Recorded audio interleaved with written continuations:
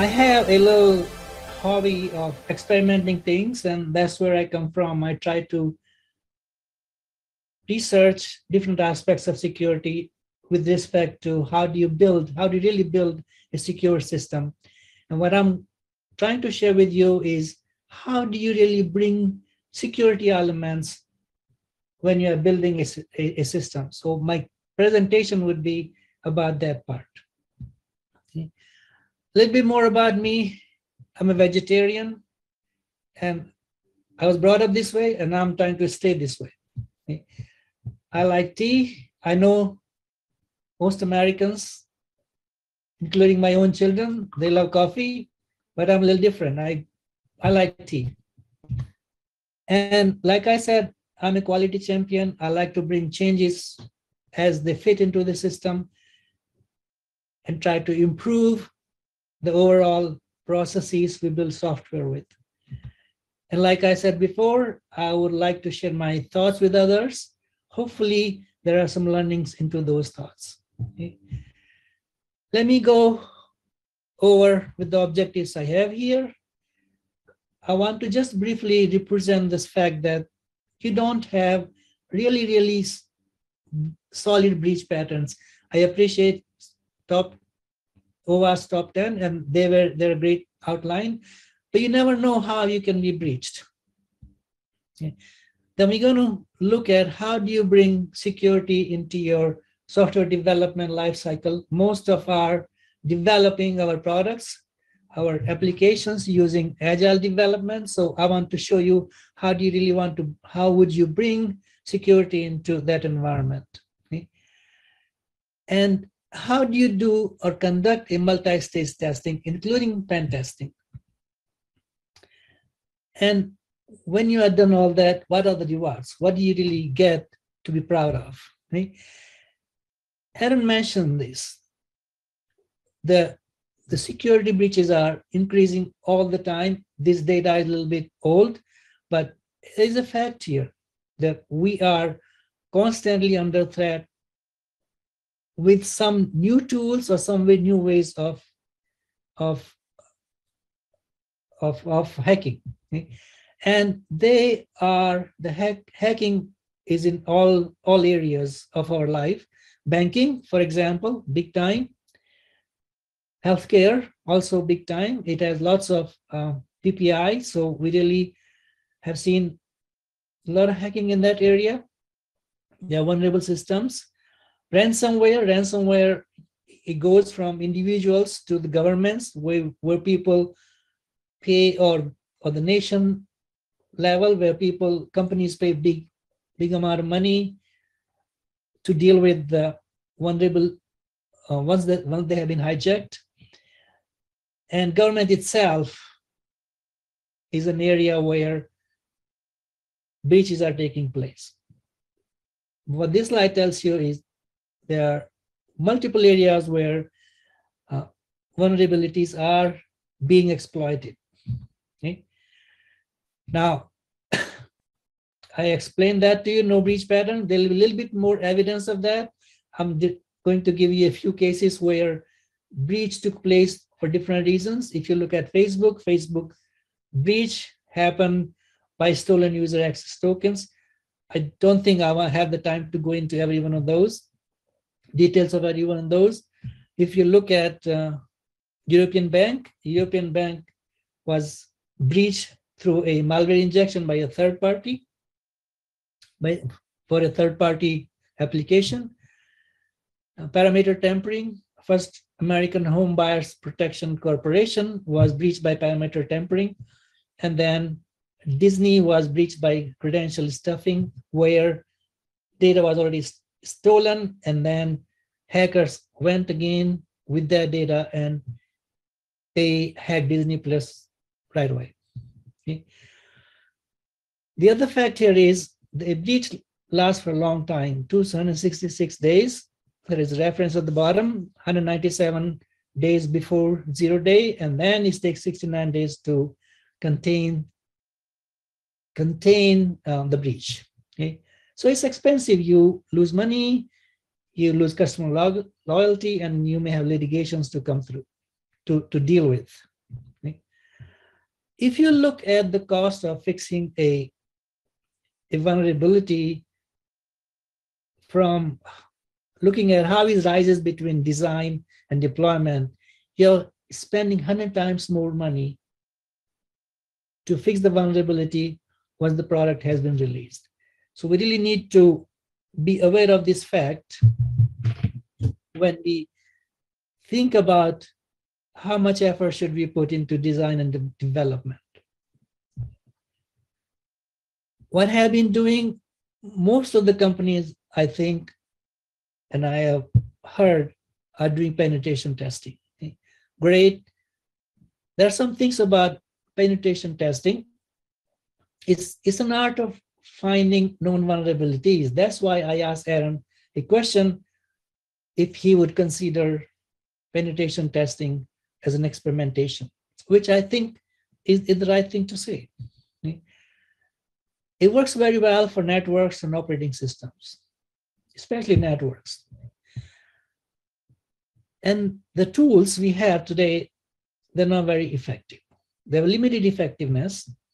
Finally, it's way later in the life cycle. Really, at the end of when the product is all built, that's when we do penetration testing. It's just too late to fix things, turn things around and fix things up.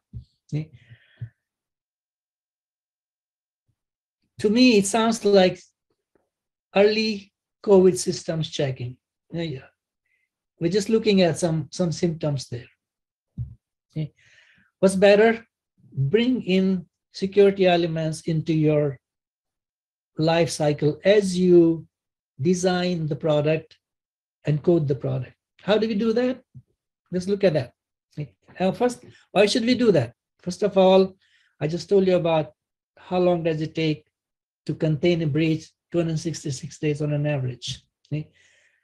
The cost of fixing something once things have been breached. Okay.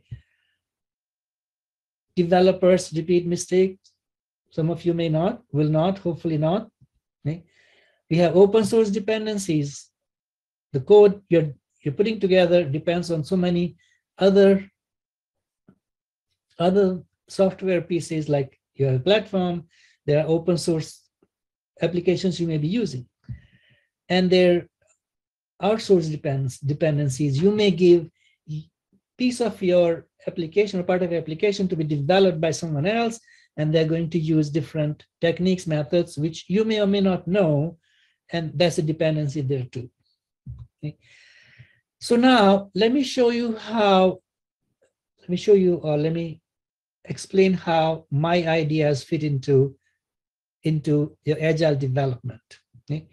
First of all, you include your security stories in your backlog, and I'll show you how to do that.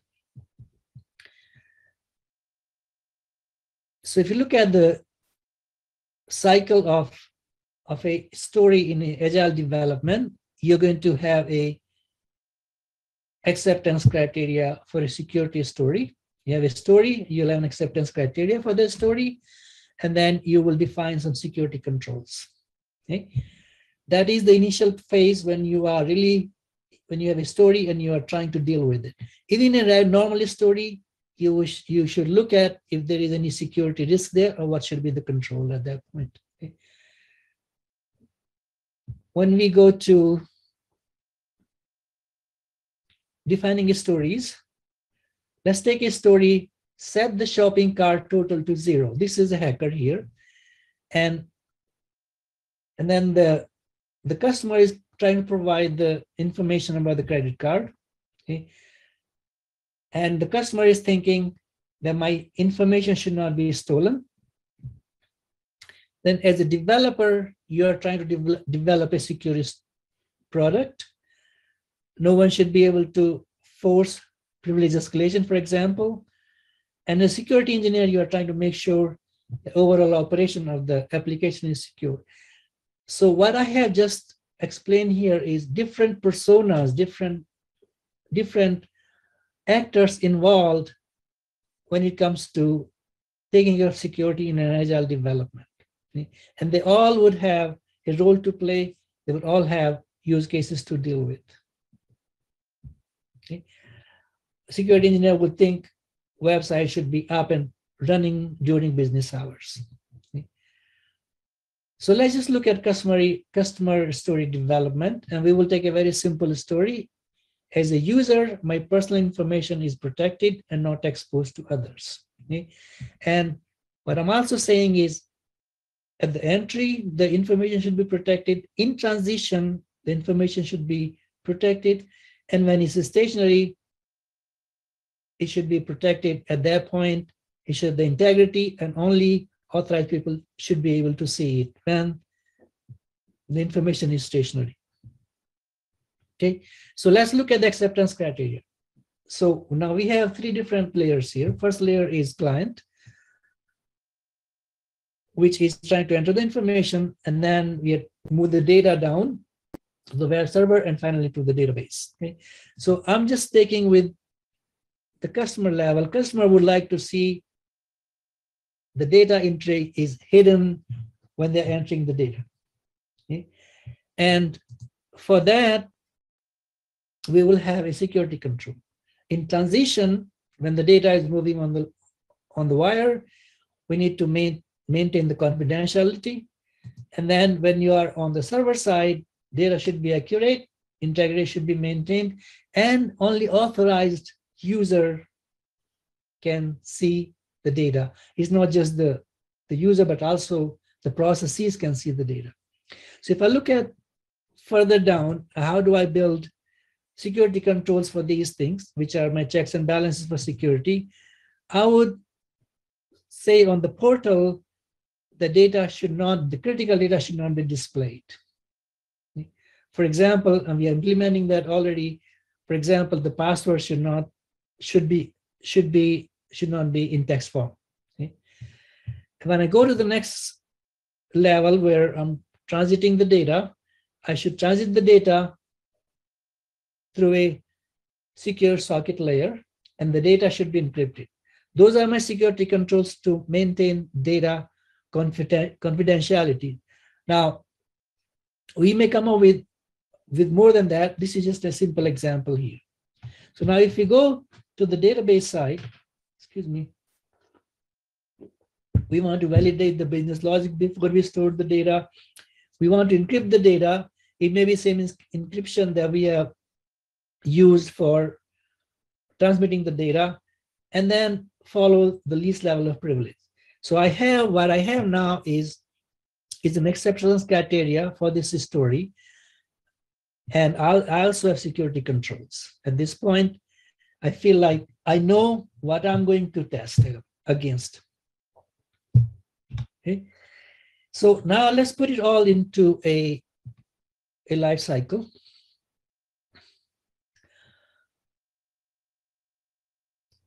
We're going to talk about the modeling and the threat modeling.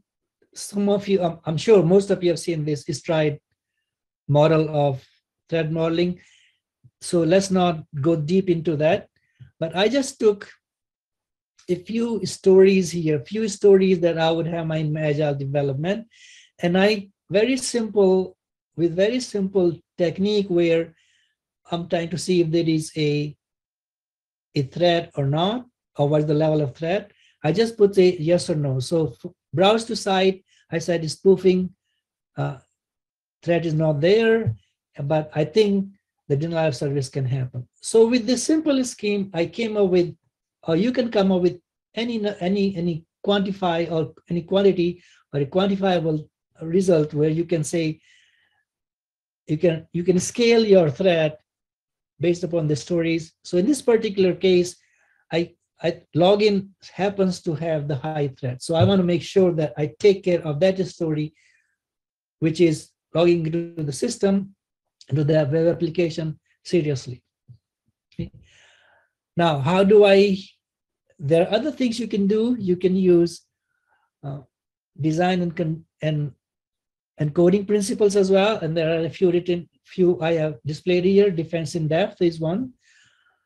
Fail secure, Aaron talked about it. Least privileges, where you would by default assign least privileges to any user. Make sure you are protecting your weakest code and then also being aware of other components, like you have any internal component you're using, or a third-party component, or any open source software you're using. So those are different design and coding principles. Now let's go to the testing strategy along SDLC. Okay, there are code is based upon the code state. You have raw code and you have executable code. For raw code, you can do your SAST, design and coding, design review, code review, and then you can see what the risks there are. Okay. For executable side, you can do a quick assessment using scanners, DAST. You need to have formal security requirement testing that could be automated, because this is the secure. This is these are the red team people who will make sure your stories are good. And then finally, penetration testing, because you do want to test like a hacker. Okay. So there is your SAST on when the code state is raw, and there is your TAST when you are trying to do validation of your executable code. Okay. Code reviews are simple. They look at the develop environment. You see if your design and algorithm is good and you're following coding standards. The problem with code reviews is that it's time consuming, and you need an expert to do the code reviews. Also, your quality engineer should also be thoroughly capable of doing code reviews. Okay. Then if you look at SAST, where you're trying to do design reviews, the things you want to see is there any buffer overflow? Is there a possibility of injection flaws?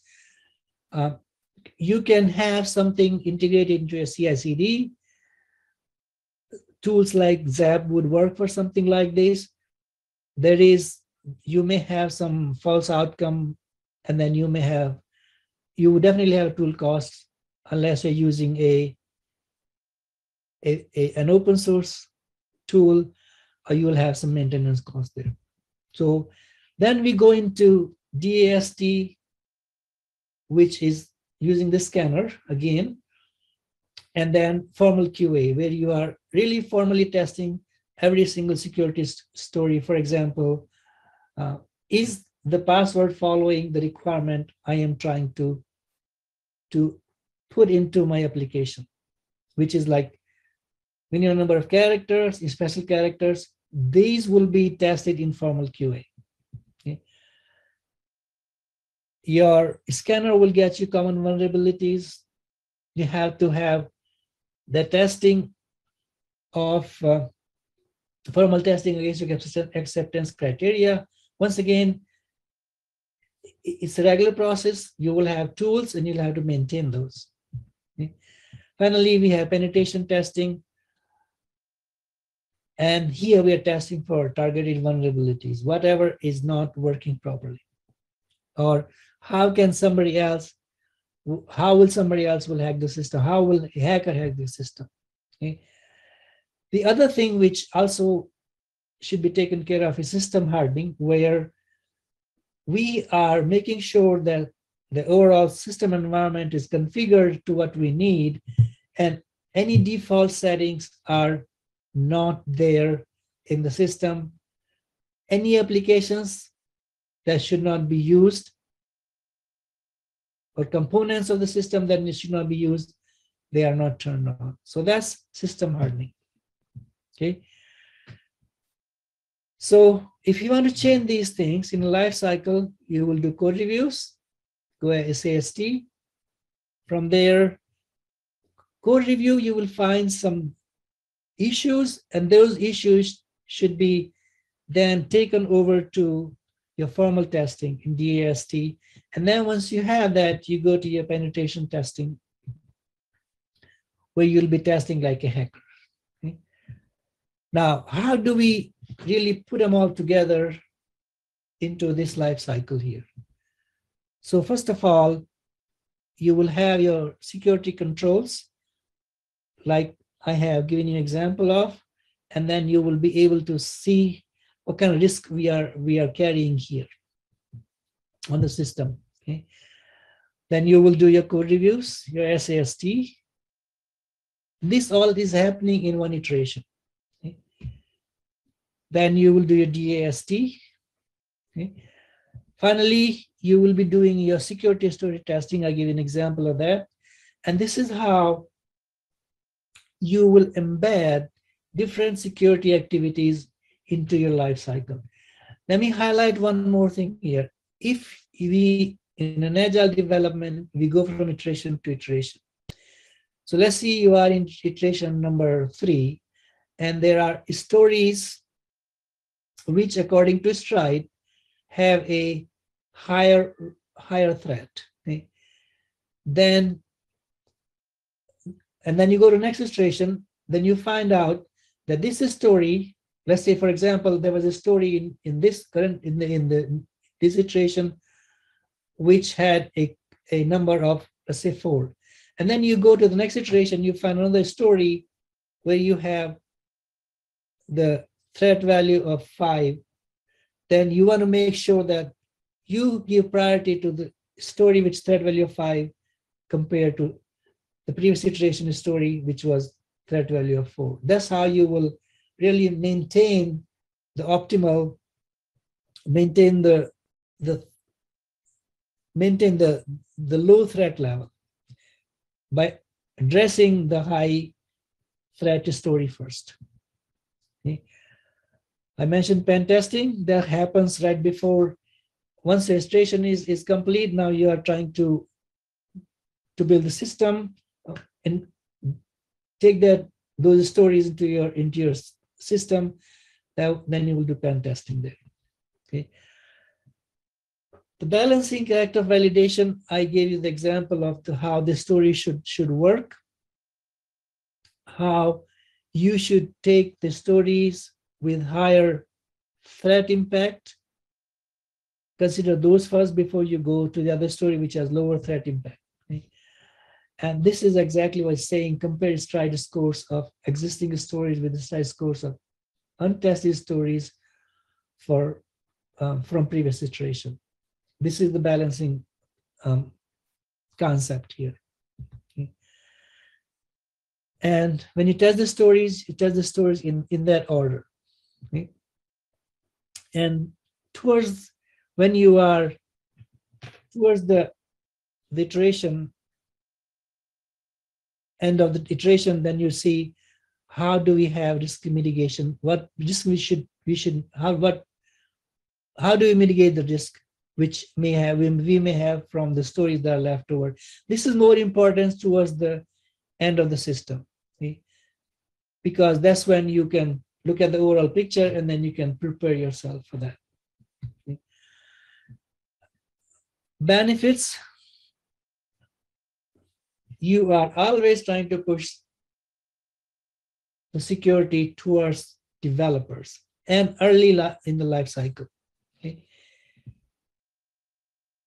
And every story undergoes a security risk assessment. Okay? And we do that by establishing security controls, and that gives an idea what kind of, including Stride, what kind of risk we have for this particular story. Okay? And then, like I explained to you, high risk stories are paid due attention. They are addressed first before the other low risk stories. Okay?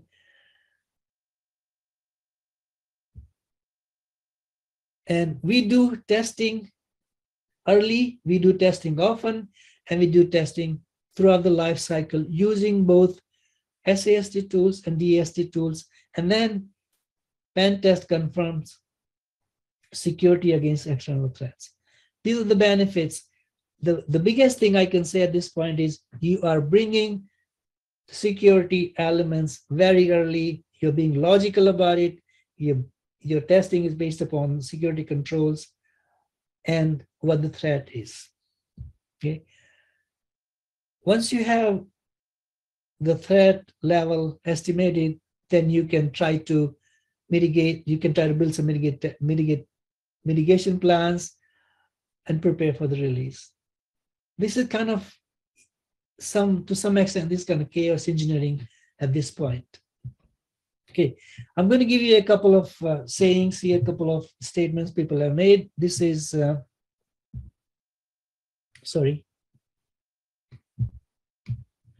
Liz Rice, she's a technology evangelist, and what she's saying is, if you can push security as far as you can towards developers, it's a good thing because you can catch problems earlier. Dependency graph can shift security very far left, and that's what we are trying to hit here. See? Jimanico, who is also participating in this conference here, he says software engineers are security engineers. These are the people involved with the application. They know what the weak links are in the code, and they also know what is secure and unsecure. We need to really excite them, bring them in early to make things happen to get a better and secure product. Okay. Now for the questions, we are going to go to a different room, the Slack channel, and the Slack channel is 20th anniversary OWASP standards. So we will see you there in that room. If you have any questions, both me and Aaron would be there to answer questions.